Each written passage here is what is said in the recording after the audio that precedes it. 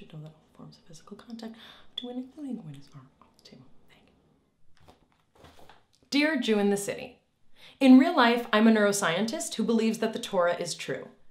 On TV, I play neurobiologist Amy Farrah Fowler, who once noted that although she doesn't object to the concept of a deity, she's baffled by the notion of one that takes attendance. Here's my question. How do I explain the Big Bang Theory to people? I'm not referring to the show. That's simple to explain. To borrow a term from the vernacular, it's legit epic. But rather, how do I convey that the science I've studied fits in with the Jewish beliefs that I hold dear? By the way, big fan of your stuff. Big. Thank you, Dr. Mayim Bialik. Mayim. People often think that science and Judaism don't mix. L'chaim.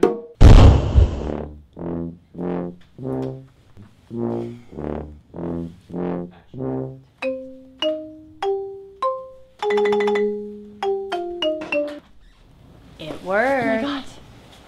It's incredible. It's amazing. That skirt looks even better on me than I realized. Thanks. But you got a little something on your... Here. Take this.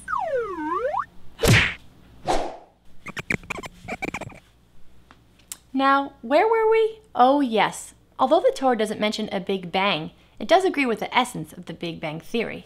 The universe had a beginning. Or was it a... Would you mind getting the baby? Of course. And can you get the floors while you're at it?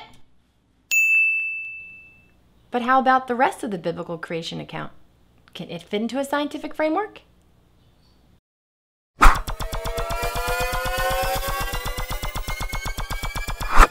Though there are Orthodox Jews that read the creation account in Genesis literally, many of us believe that it must be understood another way. The great Rabbi Maimonides stated in the 12th century that the creation account given in the Torah is not intended to be literal in all its parts.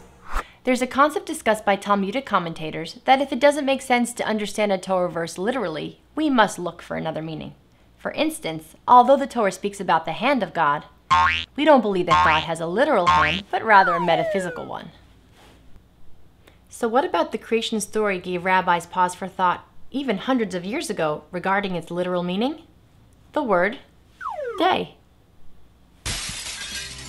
Because how do we define a day? Sunrise, sunset, swiftly full the day. Exactly, a day is defined by the sun rising and setting, and yet according to the Torah, the sun wasn't created until day number 4. Therefore, there's an approach that says the days of creation weren't 24-hour days, but rather longer time periods during which life slowly evolved in the order listed in Genesis. Plants, then animals, then people. But how about dinosaurs? Where do they fit into the mix? Genesis mentions the creation of Taninim Gedolim, or giant reptiles, which some believe refer to dinosaurs. As I hope you've seen, believing in science does not preclude a person from believing in Torah, which is very important to know. Because although science is quite effective at explaining how the stars got here, unlike the Torah, it doesn't even attempt to explain the feeling of awe that overcomes us as we gaze up at them. Sincerely yours, Jew in the City.